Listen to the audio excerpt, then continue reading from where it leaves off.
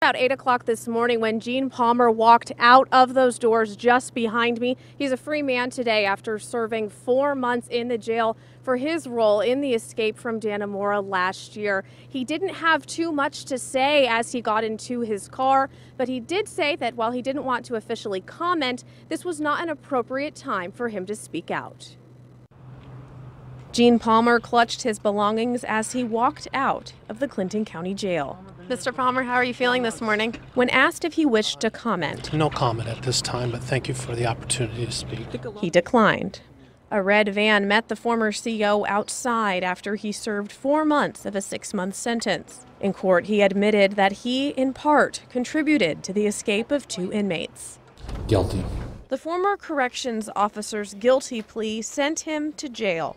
He received a 6-month sentence as part of a deal with the state for his role in the escape from Dannemora.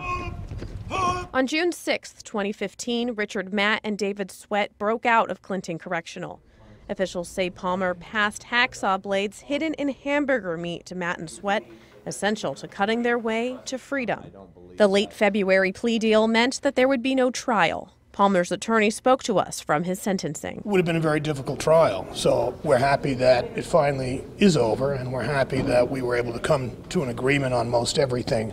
The judge sentenced Palmer to 6 months at Clinton County Jail. He's getting out early for good behavior.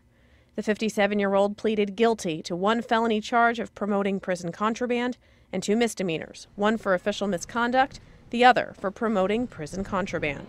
Outside the jail, officials say they hope his release is another step forward towards closure and moving on past the events that paralyzed the region.